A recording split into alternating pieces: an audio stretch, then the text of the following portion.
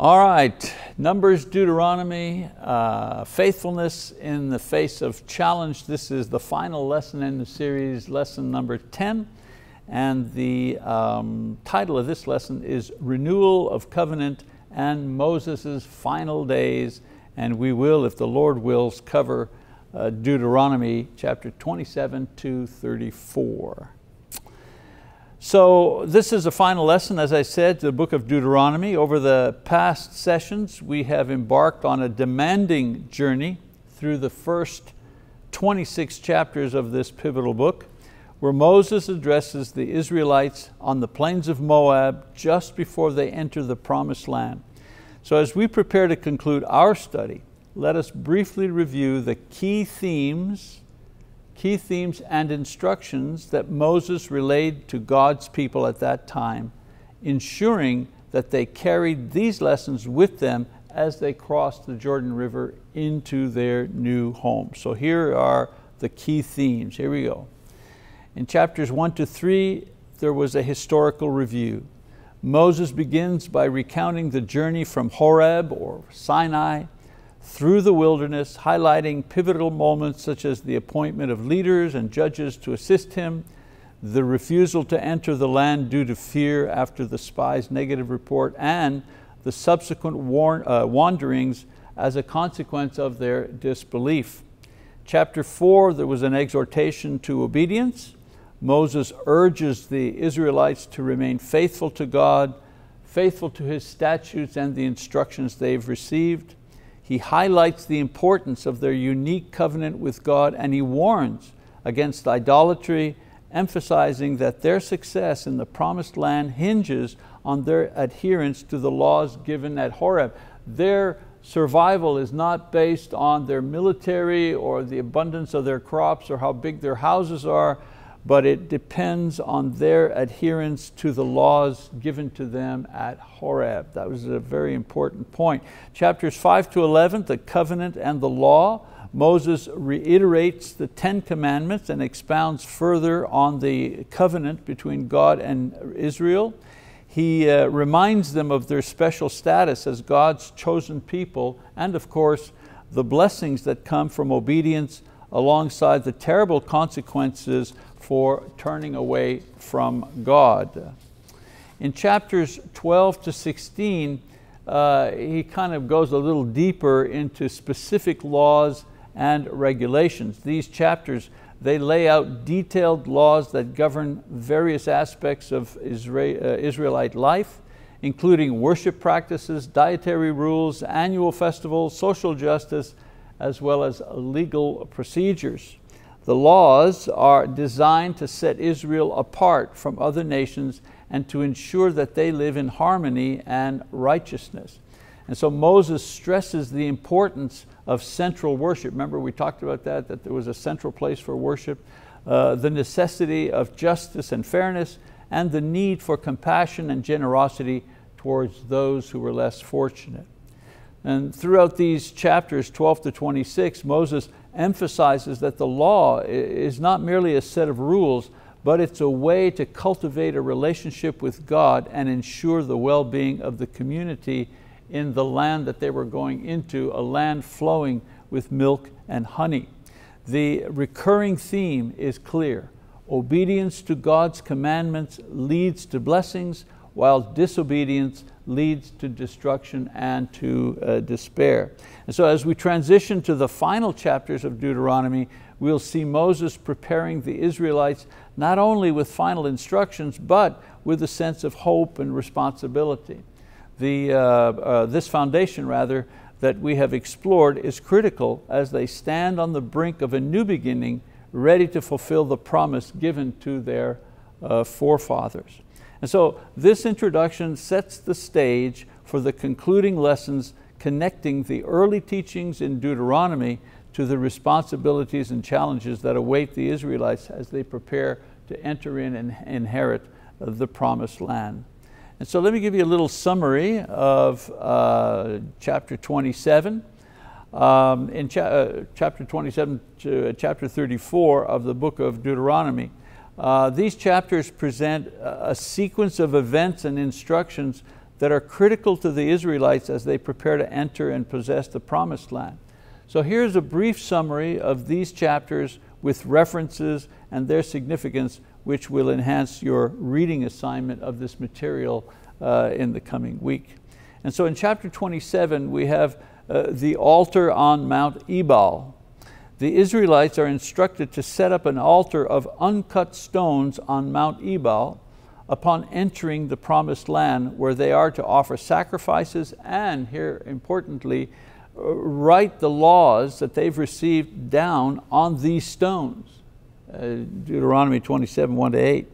This serves as a reaffirmation of the covenant with God, emphasizing the permanence of the law in their new life and territory. They enter a new territory, and right at the border, they write down the laws which will govern their lives so as not to forget from the very beginning the things that will sustain them in this new land. In chapter 28, you have blessings and curses. Moses details the blessings that will come from obedience to God's commands, as well as the curses that will result from disobedience to His commands. Deuteronomy 28, 1-68. This chapter underscores the conditional aspect of Israel's relationship with God, directly tying their prosperity and success in the land to their fidelity to His commands. Obedience brings blessings, disobedience brings punishment. Boy, that theme comes back over and over and over again in this book. We go on to chapter 29, the covenant renewed, this time while they are in Moab. You see on the map there, a simplified map, the territory of Moab. This was the jumping off point, if you wish, for their entry by crossing the river into Jericho. And so Moses formally renews the covenant with the Israelites in Moab, warning them about the dangers of idolatry and of course the consequences of turning from God or turning away from God, Deuteronomy 29. This renewal is pivotal as it serves to remind the Israelites of their unique relationship with God and the history of their deliverance, reinforcing their commitment as they stand on the brink of the promised land. He reminds them, remember who you were slaves, you had no chance, you had no rights, you had no future, and God rescued you and brings you to this new land that you will take over. And it doesn't mention it here, but a land where houses have already been built and vineyards have already been planted and orchards have already been harvested. You're going in and just taking over all of these things, you know. But remember that your success will depend not on your military power, but will depend on your obedience to God. In chapter 30, there's the offer of life or death. Moses presents a choice between life and death, urging the Israelites, of course, to choose life by loving and obeying God, Deuteronomy 30. This chapter highlights the free will. Very interesting for the Calvinists, you know, the Calvinists who create their doctrine of depravity and election, you know, they cannot use these chapters here as a basis for the doctrine of election and the doctrine of depravity, because these chapters highlight the free will that the Jews must exercise in order to remain successful and prosperous in the new land that they've been given by God. Chapter 31, here we see Joshua becomes Moses' successor. Moses announces his impending death and he appoints Joshua as his successor. Moses also commands that the law be read every 7 years to all of Israel, Deuteronomy 31 verses 1-13. This transition of leadership to Joshua is crucial for maintaining continuity and stability. The public reading of the law ensures that future generations will remain knowledgeable and committed to the covenant. And of course, this was necessary at a time where written materials were scarce. It wasn't as if every family had a copy of the law. So rereading the law on a regular basis was necessary. So now chapter 32, we have the song of Moses here. Very interesting, Moses recites a song that recounts the history of the Israelites and predicts their future infidelity and also God's mercy towards them, Deuteronomy 32, 1-43. The song serves as a prophetic reminder of God's justice and mercy, intended to keep the Israelites committed to God's ways as they will face future challenges. And we'll go a little deeper into that song in a moment. Chapter 33, Moses blesses the tribes. Before his death, he blesses the 12 tribes of Israel, speaking prophetically over their future in the land, Deuteronomy 33, 1-29. These blessings outline the roles and the fates of the tribes, providing encouragement and divine assurance as they prepare to settle in the promised land. And then finally, chapter 34 talks about the death of Moses. Moses views the promised land from Mount Nebo, and then he dies there. God buries him in Moab, and then Joshua takes over as the leader of the Israelites. Moses' death marks the end of an era and the fulfillment of God's promise that he would see but not enter the land.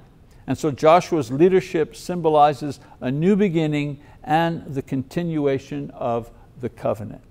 And so these chapters collectively emphasize the importance of covenant fidelity, leadership transition, and moral choices as the basic elements for the Israelites' success in their new homeland. It won't be about wealth, it won't be about strong armies, it'll be about faithfulness to God and holy living that will guarantee their blessed lifestyle as well as their abundance.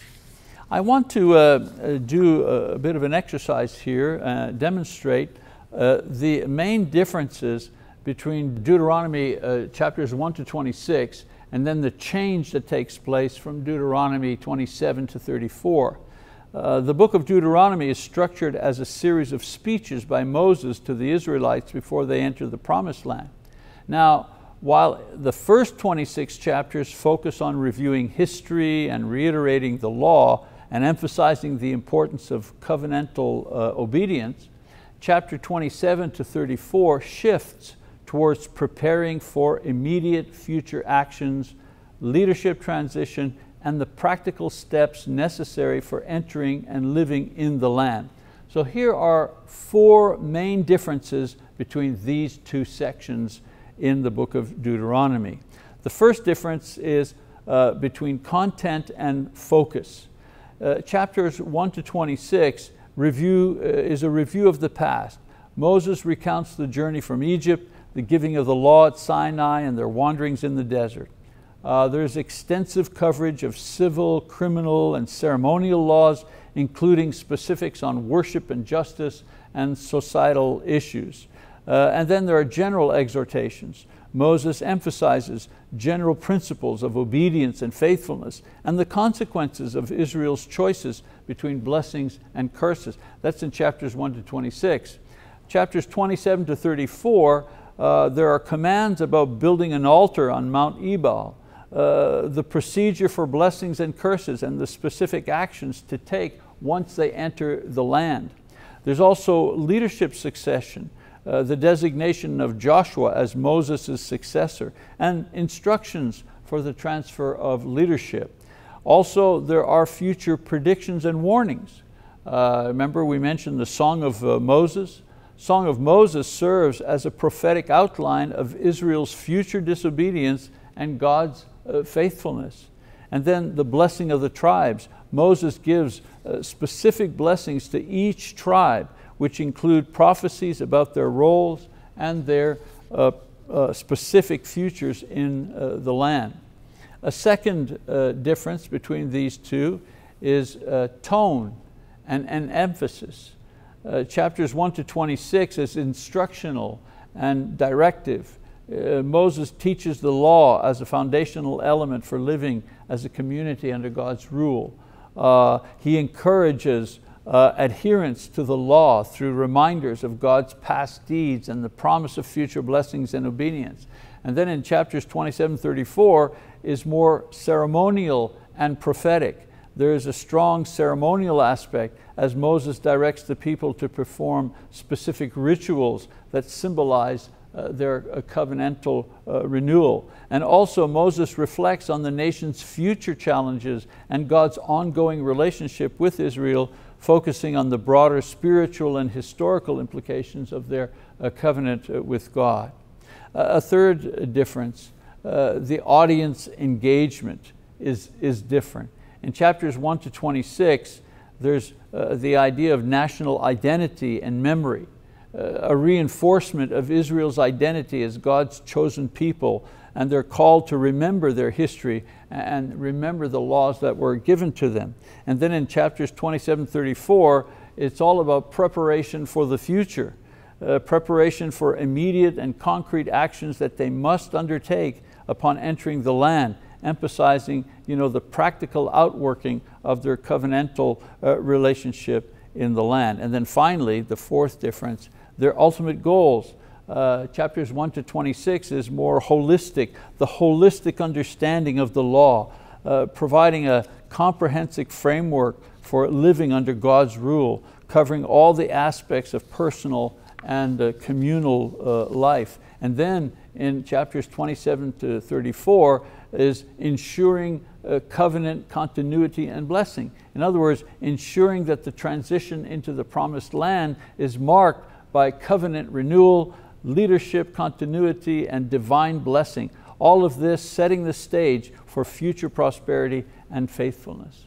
And so in essence, while the first 26 chapters lays a broad foundation of history and law, chapters 27-34 focus on immediate actions, future predictions, and final preparations for life in the promised land, all of it aimed at reinforcing the Israelites' commitment to their covenant with God as they face a significant transition. I want to talk about the significant use of poetry in this section of Deuteronomy.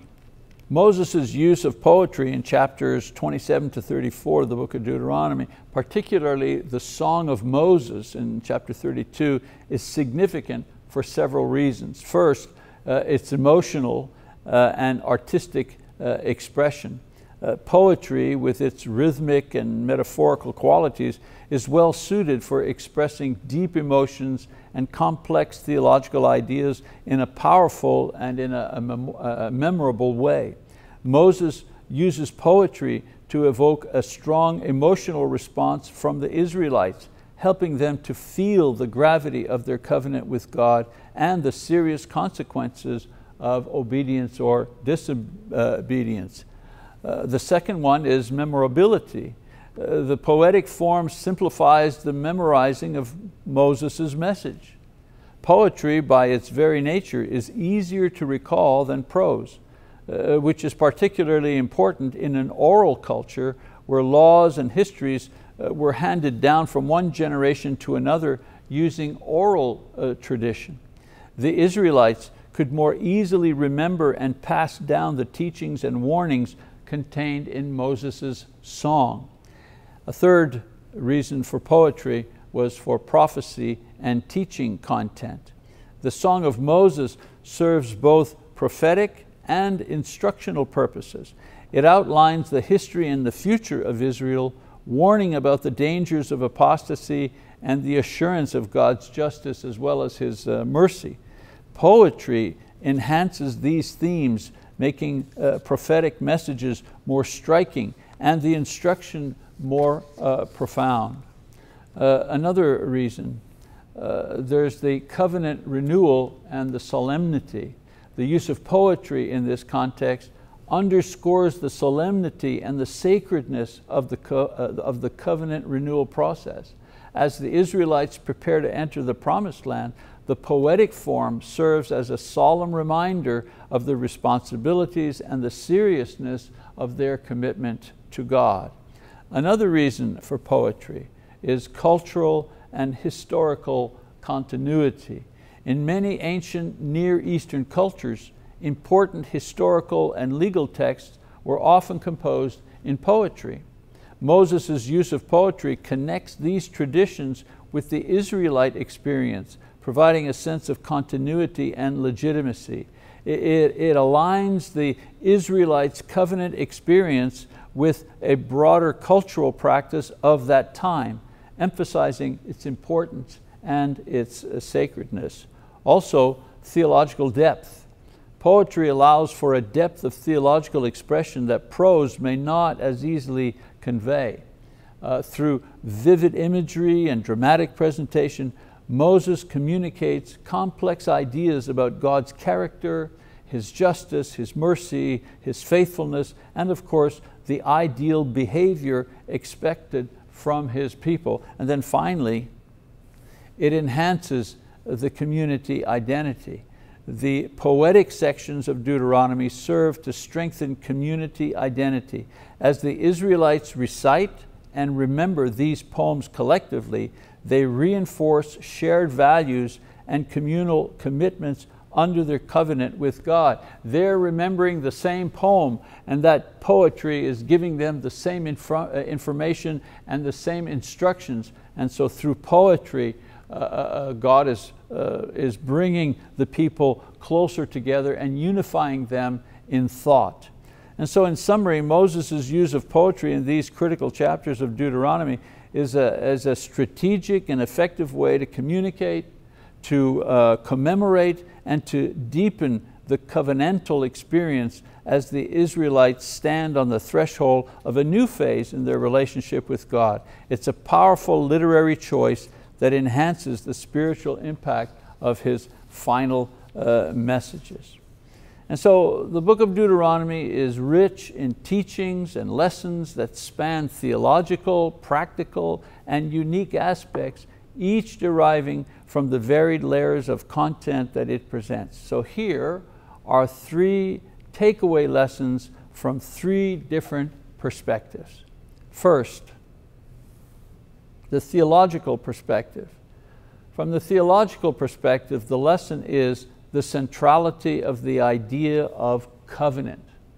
The idea of covenant is all the way through the book of Deuteronomy.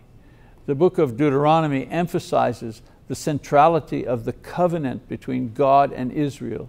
It reiterates the laws given at Sinai and details the blessings of obedience and the curse of disobedience, underlining the covenant as not merely a legal agreement, but as a deep relational bond between God and His people. That's what bonded the people together. They had, together with God, they had a covenant. God said, if you do this, I will give you this. If you do that, I promise that these things will happen. That was the covenant. And so this highlights a fundamental theological principle. The relationship with God is governed by faithfulness to His commands and is rooted in His unchanging character and promises. In other words, the covenant that He has, He will keep. If He says He will bless you if you obey Him in a covenant arrangement, He will do that. You can count on that. And so this theological insight invites believers to reflect on the nature of their relationship with God. It encourages a commitment that goes beyond mere rule following to embrace a relationship based on love, trust, and obedience to God's will. A second lesson, which is the practical, we looked at it from a theological perspective. From a practical perspective is the importance of memory in sustaining faith. Throughout Deuteronomy, Moses continually calls on Israel to remember their past, both the miraculous deliverance from Egypt and their failures of faith. This act of remembrance serves as a practical purpose. It grounds the people's faith in concrete historical realities, ensuring that future generations understand their identity and moral obligations. In other words, their religion wasn't based on a mystery. It wasn't based on a fable. It wasn't based on unknown things. Their faith was based on historical facts. And the idea of remembering these historical facts was what grounded them in their faith in God. Practically, this teaches the importance of memory and history in sustaining faith and moral conduct. By remembering God's past actions, we're inspired to trust and obey Him in the present. You know, I've often said to myself, has He ever let me down when I've asked Him to help me? Has He ever refused to help me? Has he ever not come to my rescue in one way or another? You know, sometimes we have to look to the past at what God has done for us in memory in order to secure a stronger faith in the present. So this principle can be applied in our lives today by keeping spiritual journals or regular attendance for worship or Bible study and fellowship events, and teaching the Bible as well as the church's history to younger generations. Not just the Bible, but teach them the history of the church, not just the history of the church in the Bible, but the history of our own congregations, so they have a sense of history, a sense of past, how the congregation where you belong, how it was formed and what it went through to continue to survive, and some of the difficult things it may have experienced that God has helped them to go through. That becomes a communal history and something that builds faith. And then a third lesson, and this time from a perspective unique from Deuteronomy, and that is God's people love other people. We see that in Deuteronomy. Deuteronomy is unique in its detailed requirements for loving others as a sign of credibility, which includes the care for the poor, the widow, the orphan, and the foreigner. The book provides specific laws that ensure these vulnerable groups are protected and supported. This emphasis is a distinctive aspect of Deuteronomy, highlighting a society where justice and compassion go hand in hand with faithfulness to the covenant with God. This unique focus on loving one's neighbor challenges both individual believers and congregations of the church today to consider how their actions affect the most vulnerable and to actively engage in practices that fulfill Jesus' mandate in Matthew 25 to care for the poor and the sick, the imprisoned, the hungry, and others who suffer in our society today. This was not a new thing that Jesus introduced, but rather something that went as far back as Moses and his instructions to the people who were entering the promised land. Loving others was part of the religion back in Moses' time, just as it is part of our Christianity today. These lessons from Deuteronomy teach us something vital about living a life that is pleasing to God on one hand, while being beneficial to the community in which we live and worship on the other. This was combining a holistic approach to spirituality and ethics, which was unknown outside the nation of Israel at that time, and constituted the light in the darkness that God was bringing to mankind through His chosen people then and through His church today. Recognize the fact that Deuteronomy is a reflection of the light that the Jews were supposed to show other nations through the various rules and regulations that they followed. And in the same way, we as disciples of Jesus, by following His example and His life and His teachings, we also become a light in the darkness of the world in which we live today. Well, that's our final lesson for the books of Numbers and Deuteronomy. I want to thank you for your attention, and I encourage you to reread the section that we covered today so that you have a firm grip on the meaning of the book of Deuteronomy. I pray that you will grow and mature in the knowledge of God's Word, and I hope to see you another time as we begin to study another portion of God's Word. Bye-bye for now.